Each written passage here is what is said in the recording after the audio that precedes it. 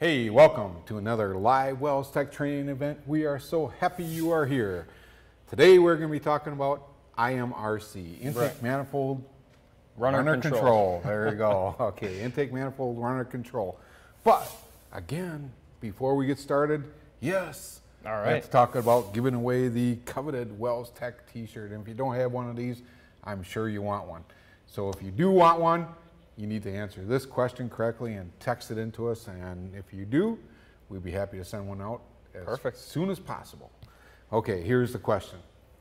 Tech A says, a properly functioning IMRC, Intake Manifold Runner Control system, will increase engine power and responsiveness. True or false? Technician A, Technician B, that's always a true or false thing, right? Pretty much, True or, it's sneaky, it's two true or false. Yeah. Okay, but if you get one wrong, the whole thing's wrong. Yep. Anyways, Tech B says, a failed IMRC can reduce fuel economy. Who is correct? Tech A, B, both, or neither? Text in A, B, C, or D, and if you get that correct, we'll bring up Michael's email address at the end. Yep. You send him an email with your shirt size and your mailing address, and he will send one out to you. Yeah. All right. Excellent. All right. So the vehicle we got in question today is an 04 Focus with a 2.3 engine in it. Right. And it's got codes P2004 and P2006. Now the 2004 means it's stuck open. It's stuck open. Right. Okay, and 2006 means it's stuck closed. It's stuck closed, which is interesting, and you'll find out what we do with that. They do contradict each other, and but the codes would come up only after an extended drive. Right. And the complaint came in.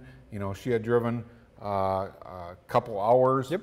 And all of a sudden, boom! Check engine light came on, and she had a loss of power. Right, yeah, the car didn't feel like it was accelerating like it should. Yeah, it just felt real doggy, like you were all of a sudden pulling a trailer or something. Right, yeah. Okay. All right.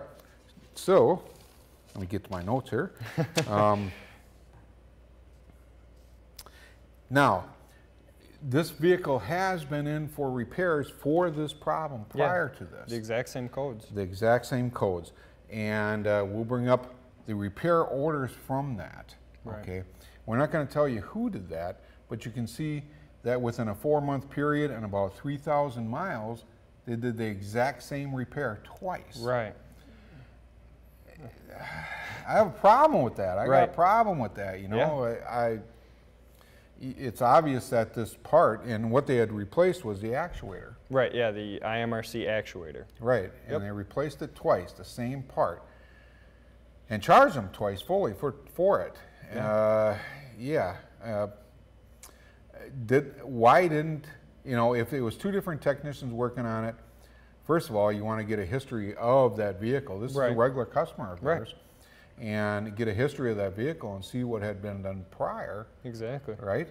And if that actuator had been replaced, you would question that. Right, exactly. And also, and if it was two different technicians, okay, which I can see, it's a big shop and all that. They got probably 10 stalls or more, something like that. And if it was a different technician, you know, isn't the first thing you're taught as a new technician to use your senses? Yeah, exactly. And one of them is sight. Yep. Right?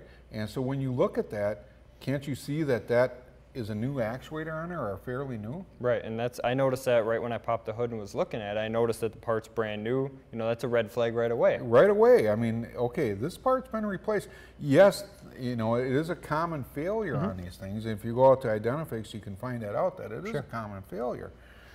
But that should be a red flag saying, okay, did they put in an inferior part? You know, did something happen to this part? Is there something else going on here? Is that part really the root cause of the problem? Right, but just to replace it again, charge them and send them on their way, I got a problem with that. Well, and then it didn't even fix it. You know, it came into our garage. And, right, you know, now we got the problem again. It's the third time. And, you know, granted, you know, it probably didn't show up when they took it to the shop because it is a long drive. You know, it's got to get that core temperature on the engine up high enough before it actually shows up. Right. But I don't know. I have problems with that. Right. Anyways, and it was $850 a total for the repair, so it was like $425 a time. Right. I don't know. To me, And that's a lot of money. To not really fix anything. I mean, the car still acted the same. Right. And well, you know, I don't know. Anyways, so that was the first thing that came up to us was, okay, you go out there and look on Identifix. Okay, this is a common failure. Right. You go look at it. The part looks brand new. Right. Okay. Exactly. So where we came in was let's get a history of what has been done. Yeah. And that's when we got the sheets for prior work. Exactly. And that's when we found out it had been replaced twice. Right. Okay. So in your diagnostic procedure, what was your next step after you noticed that it had been replaced? At that point, I really wanted to figure out what the system does and how it functions on the car, and what exactly why the code is setting, what sets the code. I did the visual inspection. So at that point, then I went back to the computer and really did some research on the system, and really, the research actually led me to be more confused about this system. Yeah, and what you're talking about here is you wanted to find out exactly how the system functioned before you started digging in, to get a good idea of what was going on. And I have no problem with guys in the shop charging for that time. Right. I mean, that's part of the diagnostics. Exactly. Right? Every car is different. Every car is different. And sometimes it's faster and more efficient to learn about the system before you go get your hands on it and start taking stuff apart. Especially when you can see that this one's been dug into before. Exactly. Right? Exactly. And by the way, the reason why a person like this, a technician like this, really bothers me is because they give the whole industry a black eye. Sure. It isn't just them. It just makes us all look like, we're either out for the money or we just don't care. Right. Okay, and that's not true, as you know. Exactly. Okay. So upon my research here, I went out to one of our normal sources and went looking for service information on it, on the intake manifold runner control system, IMRC. That's what our code was setting, a stuck open, stuck closed. Upon digging, I found that we have multiple different pieces to this intake manifold. The IMRC system is part of the intake manifold, and its job is to change the lengths of the intake runners, the part that the air actually flows through to get into the engine. Okay. Its job is to change the lengths of those runners to bring the engine's torque curve, bring the power curve more in line at low RPMs and high RPMs. It's kind of a dual stage intake. Right, it is. Yeah, and by changing the lengths, you'll get different power outputs, better power outputs, I guess. I don't know exactly how to say that, but it would change with the length of the runner. So that way you can have one intake manifold on this engine with a long runner for low RPM torque, and then the runner gets shorter, air can flow faster through it for high engine RPM power. Right, when you need that air, it's available. Right. Exactly. So upon my research, I found that this uses two separate systems. It uses what's called an intake manifold runner control, or IMRC, and then it also uses an IMSC, a swirl control. Swirl control, that's interesting. So what is swirl control? So I had to look into that next, figure out what the heck's going on here. So swirl control is actually butterfly valves that are on the intake manifold, according to our service information here. Butterfly valve that blocks about 60% of the air that would enter into the cylinder head from the intake manifold. It's essentially kind of like a throttle plate right there. Right. It stops some of that air. It is, and for us old timers, it's actually, that's how a carburetor works too. Okay. It works virtually the same way. Right. It changes the venturi size. Right. So by changing that size and by restricting part of that air, it's causing the air that is entering into the cylinder head to tumble, to get a swirl effect to it. A swirl control valve creates that swirl effect in the air, and it allows the fuel in the air to mix up it allows them to mix to atomize better so that the fuel can burn more efficiently and with more power, get a complete burn. Right, and so you got a slow movement of air, and if you mix it up better, you're going to get less globs of fuel, so to speak. It's going to be atomized, it can be broken apart into small pieces, so it can ignite easier. Exactly. But now if you have or more truly, I guess, because then you have a true burn flame front. Yeah, okay, perfect. So if you are blocking off this air, say 60% of the air entering the cylinder, well, that's not going to do very well for you for higher RPM. Right. So then they include an actuator, and this one uses a vacuum actuator to turn those flaps and open them up and create a free-flowing passage. And now the computer's all tuned for that. The fuel and air ratios are all set inside the computer for that. So if this thing recognizes a problem, it can set a code for this swirl control. And that's where this gets even more confusing. The swirl control actuator is the one that has the position sensor on it. And that's the one that can set your 2004 and your 2006 codes because it has a position sensor on it. The computer can check it. Yeah, see where it is. It's like a TPS. Right. Okay, where are you at? Right. So the code description says IMRC. The part on the vehicle says IMSC, intake manifold swirl control. And then we have what's called an IMTV, intake manifold tuning valve. And again, more confusing service information. According to this, it's a motorized actuator mounted directly to the intake manifold. Yeah, I didn't see one of those on there. Our intake manifold had 2 vacuum actuators and 2 vacuum solenoids. Yeah. So the first line of our service information is inaccurate, but it's saying here that this tuning valve will open or close depending on engine RPM to allow the air to flow either through a longer runner or through a shorter runner. Right. Well, to me, that sounds like the definition of runner control right there. Yeah, and you know, it works the same. It's just that they're steering you in the wrong direction. You could be looking how long for that electronic control. Exactly. And then it also says that the controller will not be energized below 2600 RPM and that our swirl control will be energized below 3000 RPM. But when you go look at the vehicle and when I did the diagnostics, both of them were on at idle. Interesting. It had my head spinning, and it actually took getting the intake manifold off to be able to figure out what was going on. And that's exactly what we did. Is we decided, we talked about it, and it was time to pull that manifold off and see exactly what was going on in there. And what really led me to doing that, besides wanting to learn more about the intake and the IMRC or swirl control system, was when I was doing a visual inspection, I opened up the throttle body and looked down inside, and I could see that there was a lot of oil buildup, a lot of carbon buildup, and there was actually a small puddle I could see in the base of the intake manifold of oil, and just looked like goop. That's a red flag. Exactly. We got something going on there, Exactly. something not right. And it's like the doctor looking down your throat. Yeah. Right? It's something don't look right in there. Right. But anyways, so once you got to that point, we did discuss, and okay, let's pull that manifold off and see exactly what's going on. Right. And before we pulled the manifold, though, you know, it was a good idea, and we did check our vacuum solenoids. There's 2 vacuum solenoids. That's true. And then those vacuum solenoids are a gateway to control the vacuum actuator.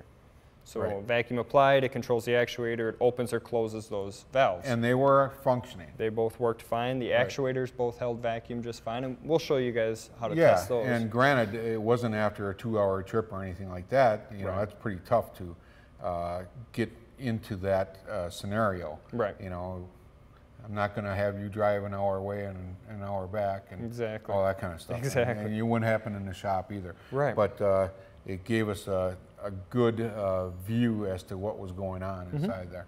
Yeah. So very good. And we do have that manifold off. Right. And you did a cutaway on that. I did. Let's just talk about the wiring real quick before we get over to the vehicle. Yes. Let's do that. If we go ahead and pull up the diagram, you'll see right there in the center we have our intake manifold runner control solenoid and our intake manifold tuning valve. So you have your IMRC, your IMTV. It looks like they both share on the same power wire, which also goes to the intake manifold runner control module. Right. Well, according to my information here, I don't see anything that says module on it, first of all. Right. But then if we go back to our valves in the center, you'll see that they're both grounded by the PCM to turn them on. Yep. So now I had to do some more looking and figuring out, reading through this service information, and found out what they're referring to as the intake manifold runner control module is actually that actuator that is on the side of the intake manifold, the part that was replaced twice already. Right. That's what they're calling the module because it has a position sensor inside of it, similar to a throttle position or whatever. It's like just a TPS or EGR position sensor. You know, Ford used that for quite a while. Yep. So that's what's actually mounted on the side of the intake manifold, and that one's replaceable. But now our intake manifold tuning valve, the one that cannot set a code, the one that has no verification if it's working or not, that one's actually not replaceable. That one you can only get with an intake manifold. Right, and it has no position sensor. It has no position sensor either. So interesting. It's very interesting stuff. It is. And you know, the part that's real interesting about this is at one point it was stuck open. Right. And at one point it was stuck closed. And by just looking at the service information, you don't, I couldn't defer which was accurate, what's correct. You know, we go to sources like this for accurate information, and it's not. No, unfortunately it isn't always, and that's the way you got to question it. You have to question everything. Right. If it doesn't look right, smell right, you need to question it. Exactly. And find out what's going on. Exactly. So. And that's what we did, and that's what we're gonna walk you guys through, I guess, when Yeah, we get over to the take intake. those along. All right, I'll bring my paperwork. I'm good, I think. Yeah. I'll bring my rag. I think and my water. Good. And let's go on over there and right, take a look at that. All right. All right. Yes, here we are with our 2004 Ford Focus. Right, yep, 2.3 liter in 2.3, the infamous 2.3. Yeah. And it does have a new manifold on it, right, as you may be able to see. And the old manifold is right here. Yep. And you dissected it. Yeah, cut it all apart. Cut it apart so we could see actually what's happening on the inside. Right, exactly. All right, pretty cool stuff. Why don't you go through the diagnostics, show them what we did. Sure, yeah, before we get to, you know, the internals of everything we cut apart here, let's diagnose it just like we did on the car. Okay. So I got a vacuum gauge here. We have our solenoid hooked up. We have two vacuum solenoids. Oop. Two vacuum solenoids right here. And those vacuum solenoids act as a gateway between the intake manifold vacuum and the two vacuum actuators. Right. Computer turns the solenoid on, vacuum's able to flow through the solenoid down to either actuator, depending on which solenoid's turned on. Okay. So in their off position, so just like the key being off, you should be able to pump vacuum on that, on the manifold side of it, and it should hold. Right, which it does. It's holding perfect. All and right. then if you go ahead and energize I it, will activate it, and you can see it'll immediately drop right off. right, and the reason why it drops off isn't because it's not holding vacuum, it's just because you have more volume of vacuum you have to draw on now. Right. So I'll go ahead and draw the vacuum on here, and you'll see right away we're actually getting our butterfly valve here to move. Okay, if you do that one more time, we'll shed a little light on that so everyone can see what's happening there. There we go. So All right, it very closes up and reopens. Okay. So now you can see that these things are opening and closing. This closed position is what it would be at idle. Paper's blowing around here. The computer commands this actuator, the solenoid, on at idle or under 3,000 RPM, sends vacuum to our actuator, and closes our butterfly valves in here. And that Right. changes the airflow inside the motor. So or at inside that the point, you know, that would be like at idle. Exactly. Right? So at rest, these valves are open. Right. Right. So as soon as you start up the engine, you should activate these and close those flaps. Right. And at that point, you're using the long runner. Right, and the runner is the individual channel that the air can travel through to get into the cylinder. Each passage. Right. That's what they're talking about when they say runners. Right, so this is actually changing, it's controlling the runners, it's controlling the length of the runners. Right. And if we, talking about airflow, let's just show how the air flows through this manifold. If you could go ahead and bring up that close-up shot of the manifold here, you can see we have backsides all cut away. And you can see there's 4 chambers inside the manifold, and that splits to those 4 individual runners. Right. So our air is going to flow in through our throttle body, enter in, get into this large chamber, this large air reservoir at the back. Yeah, it's a reservoir, actually. And then it gets individually put through each chamber into each cylinder. Right, and what the air is going to do is just like electricity. It's going to take the path of least resistance. Right. So wherever there is no resistance or low resistance, that's what direction it's going to take. And then from there, it is going to flow around through these runners, and then if this is open, it's going to allow it to travel through it faster. It's going to give it a shorter path. Like at higher RPMs. Like at higher RPMs. And if it's closed, like this, then it'll take the longer path and it'll give more torque at low RPMs. Right. So that's the way that works, and that's changing the intake manifold runner system. Length, really. What's confusing about this is this is what's doing that, but that's not what the code is setting for. That is an interesting part. You know, when you look at that, you get a P2004, right, which is either opened or closed, and, right, and the 6 is the opposite of that. Exactly. Right. So, but it's not talking about the actual runner controls. Right. This is the actuator for that, and that Ford is actually calling that the tuning valve or the tuning actuator, and it has no connector on there. No way the computer can monitor that at all. It's actually monitoring this one, and this is the swirl control actuator. Right, the swirl control. And that's, you were talking about resistance before. That's what this is doing. This butterfly valve right here is actually adding resistance to the air coming in. It's creating a block for it and making the air swirl as it goes over it. Right, it's making a smaller passage, right, and the air can only pass through the top. If you want to take a look at that. If we can bring up the close-up shot of them open first, you can see that they look like a normal intake manifold open. Air is able to flow freely through there, no restriction at all. And that would be when you're up above 2,000, 2,500 RPM. Exactly, yep. Yep, really you want that air to flow through there fast. If you're at low RPM, the solenoid will be energized. It'll control the vacuum actuator, which will close these flaps. Right.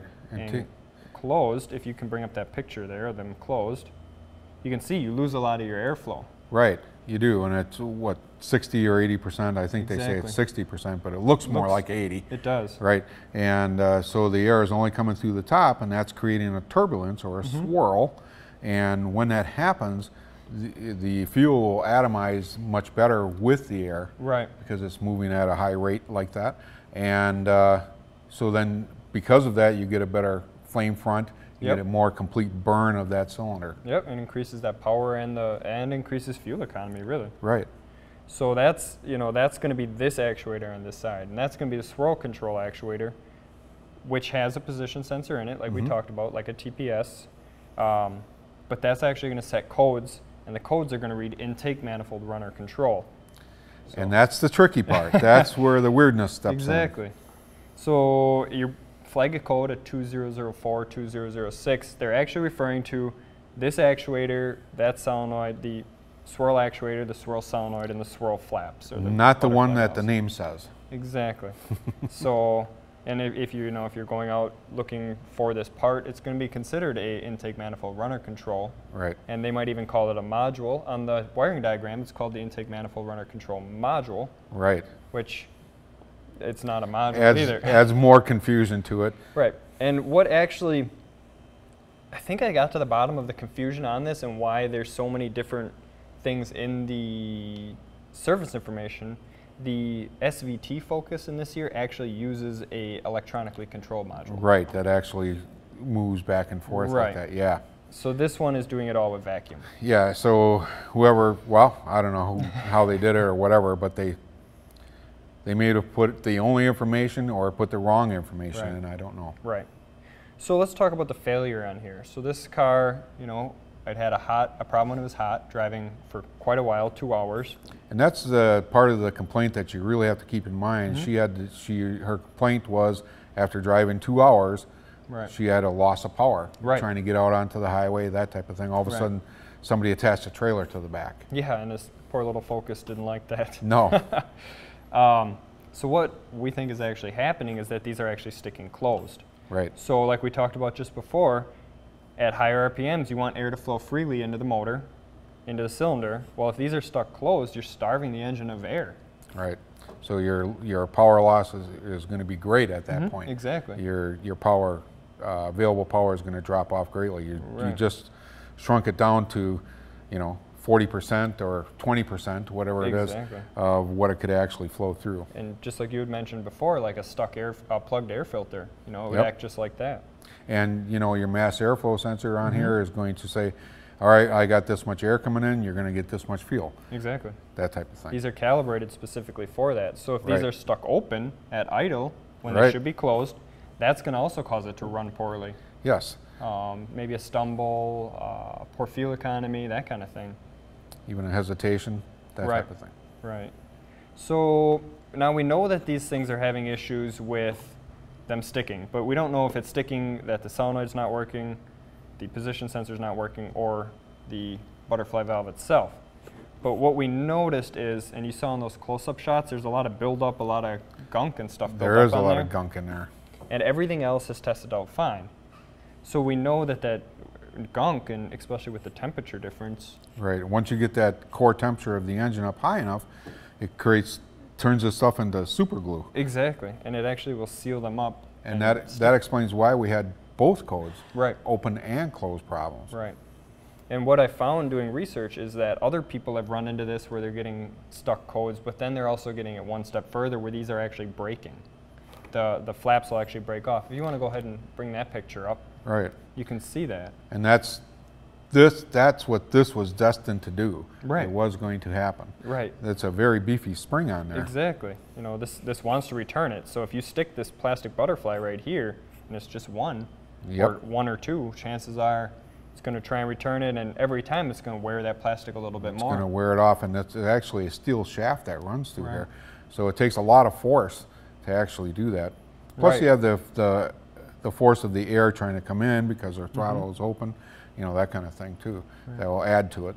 We also found that when these things are starting to fail, the plastic will wear out and the butterfly valve will actually start to vibrate back and forth, and it'll make noise just like a lifter tick. Right, It'll and sound the same. that's part of the diagnostics here is, and the moral of this whole training is to use your senses. Exactly. You know, when you're looking at these things and when you're diagnosing anything. Right. So if you start hearing something that doesn't sound right, get your stethoscope on there and see, is it coming from here or is it coming from the engine? That type of thing. Right, and that you know, a visual inspection also is what really led us to find the root cause of this problem. Right. You know, we had all this buildup, all this gummy junk in here that was causing it to stick, so that's caused by oil entering the intake manifold, and that can only happen a certain number of ways.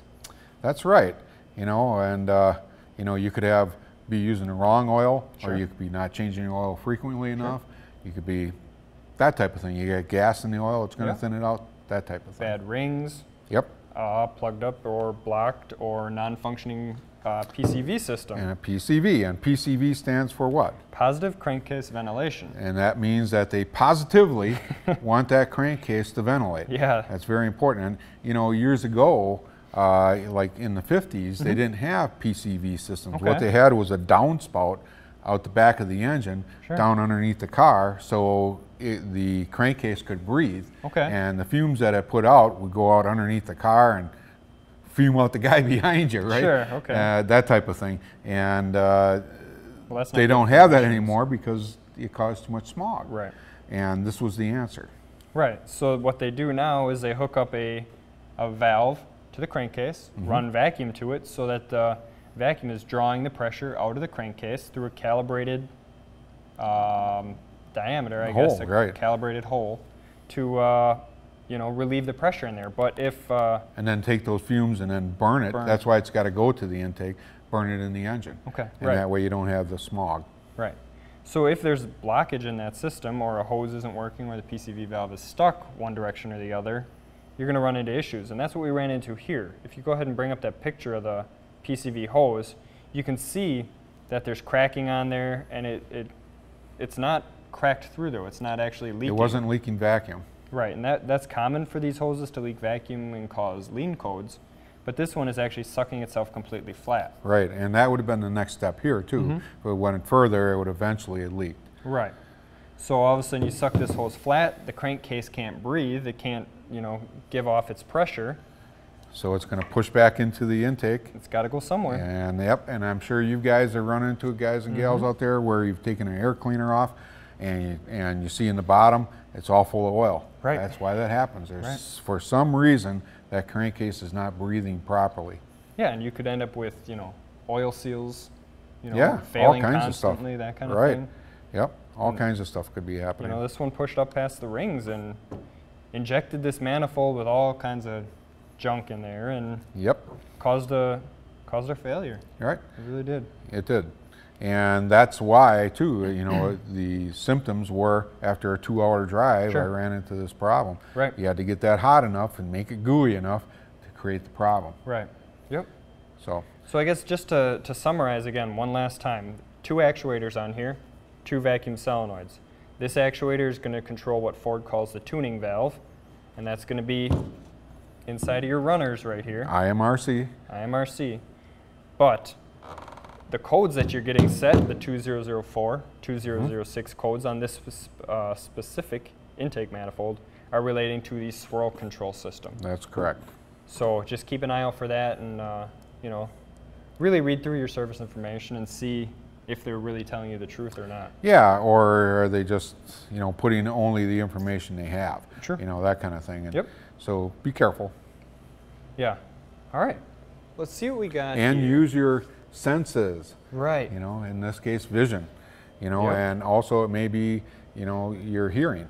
Is Sure. there something rattling around in there? Sure. Yep. Excellent. All right. Let's see what we got. So people answering our question. We got Mike came on, said answer is C. And Leland Sand also said answer is C. So that is correct. That is the correct answer. The IMRC system will help to increase power and responsiveness, and a failing system can decrease fuel economy. And we would love to send you guys out one of these coveted Wells t-shirts. Yeah. So bring up, I see Mike's email address is up. Send him an email with your shirt size and your mailing address, and he'll get a shirt out to you real quick. All right, and then we also have George here. He says the answer is also C, so George, send me out an email as well. And George, thank you, George. Drew came on and said, hi, Mike and Mark. Well, hi, Drew, good to see you. Hi, Drew. And then we got one comment here. Hey, Bill. Ryan's coming on. He says a mechanic called one of his customers after a check had bounced and yelled, "The check you sent me to pay your bill came back." And the customer replied, "Well, so did all my problems that you fixed." Oh, there you go. Yeah, these guys. Yeah, okay, well, that's enough of that. Yeah, okay. nice. But that's exactly the message that's going on here. Right. You know, take care of the job correctly. Yeah. And make sure you do. Just don't, you know, that's where Identifix, you get in trouble with Identifix too. Yeah. If you just go to Identifix and say, well, 9 times out of 10, they replaced this, so that's what I'm going to do again and again. You know, stop, take a look, see what's going on, and do your best to take care of your customers Exactly, properly the first time. Yep. All right, and I guess, I mean, really the only way to know that, you know, there's issues with carboning up, with oiling up inside of there is you got to do that visual inspection. Look down in the throttle body. Look inside the air cleaner. That was your indicator. As Right. soon as you looked down in there, it was obvious there was something going on inside Right. that wasn't right. Yep. So that's what led us to here. Exactly. Awesome. Okay. Anything else you'd like to I add? think that's it for me. That's it for All right. me. Well, this is the point of the broadcast that I normally say, without you being there, we would not be here. And you know what? I really mean that. Right. I really mean that, and I always have. This one is going to be a little bit different. First, do you know, I'll get my tongue out of the way here in a second. Do you know anyone, and I'm sure you guys do too, that can never really finish a job? They always have a project going. They always have a project going, whether it's they get bored with it, or they run out of money, or whatever it is. Sure. I think the reason why that happens many times is because they're afraid of finishing it, because then you are responsible for what you did. Okay. Okay? Well, it's time for me to finish this one. And it's time for me to put my signature on it. August 1st, I will be retiring. Okay? This will be my last broadcast. Thank you very much. And you are left in good hands. And I would like to thank everybody in my department. These are a great bunch of guys that you can trust. Okay? And that's very important. Right. All right? And that's why Mike is here. Yep. Mike will be taking over and doing the broadcast. All right, and I'd also like to thank Wells for the opportunity to do this, to bring this information to you guys. And it was always about you guys too. Right. All right? Trying to make everybody's day better. You're right, that's the way it is. And without you being here, we would not be here. And Mike will see you next time. Yep. Peace.